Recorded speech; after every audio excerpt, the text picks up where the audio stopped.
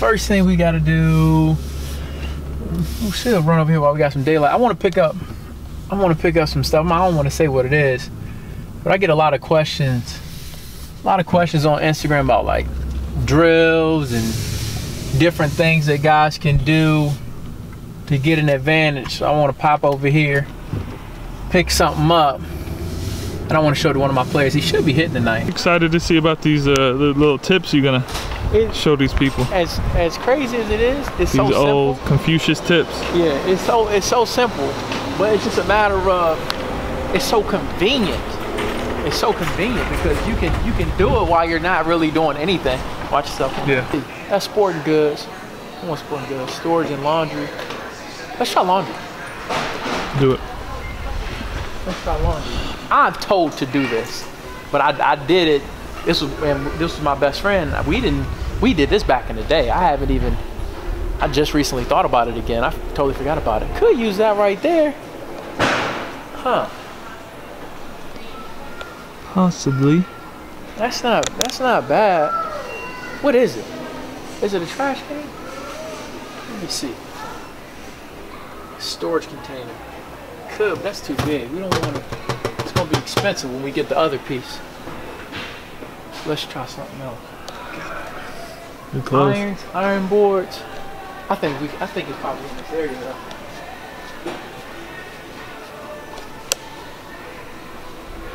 Where do you think though?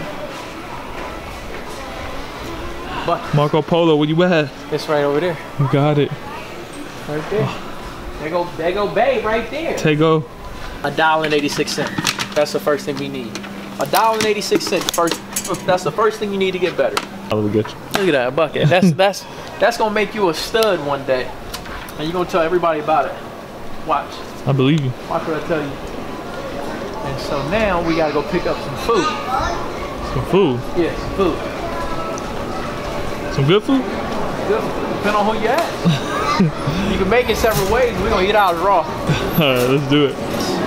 We got 5 pounds there, 20 pounds there, and might even be able to go with 10.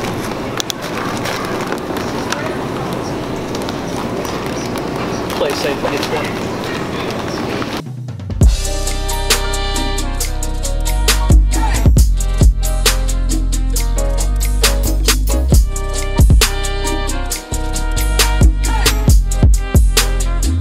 All off season, come back in the spring. I might need to do it. I don't even play baseball. Hey, yeah, every man should be doing these. If you're a man and you're not doing what I show you, you ain't no man.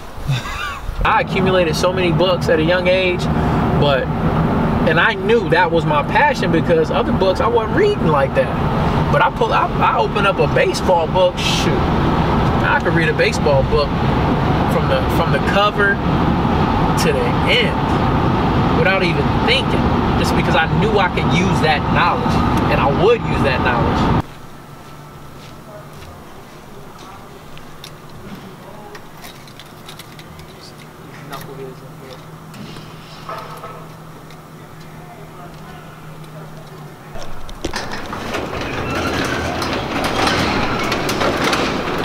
Gates. Gotta have them. Welcome to the trap house.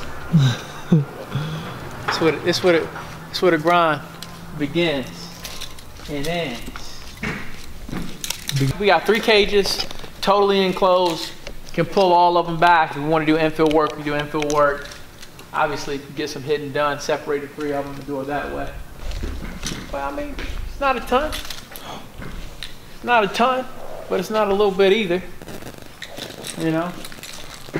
I think it's awesome.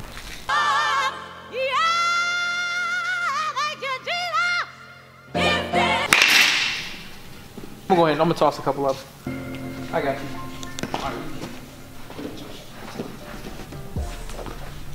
Hey, what's the plan?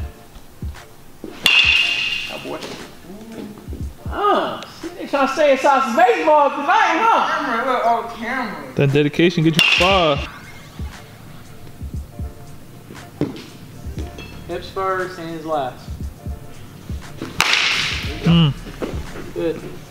I don't know. I gotta be careful what I say. I can't give out too much of this free knowledge.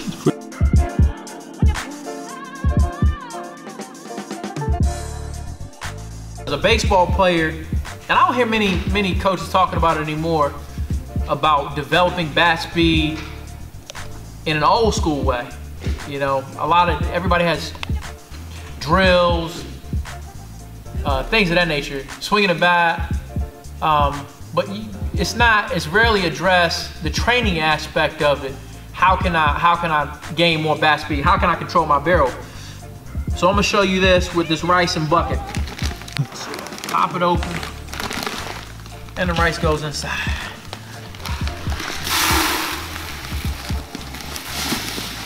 Be another 5 pounds that's in there. And really what we're trying to do, whenever I got a bat, show this to you. A big piece of being able to control that bat in the zone, how far down my barrel is dropping, how level I keep it to plane, has to do with my grip strength. And I don't really hear many hitting coaches talk about grip strength as much as they should anymore. Different exercises you can do, but basically what you're doing, you're getting your hands inside the rice, and you're trying to grip it. So one exercise I would do, just a basic gripper, go in and grab it, go in and grab. Another one I would do is pull the rice up and feel like I'm trying to turn it into dust. Right there where I can get the fingers involved, and you can see the muscles moving in the forearm. And one other thing I would do is try to get as deep as I could. The deeper you get in there, the harder it's gonna be. I'll get in there as deep as I can and try to turn my hands while I'm gripping. Turn and grip at the same time. And so the reason why I like doing this, well, one, obviously, for the obvious reasons, it's gonna help with your grip strength and your hand strength too. Well, your grip strength is your hand strength, but your grip strength and your forearms. But another thing too, I can do this at any time. I used to do this when I was watching TV. So, like I was talking about before, a little bit about separation.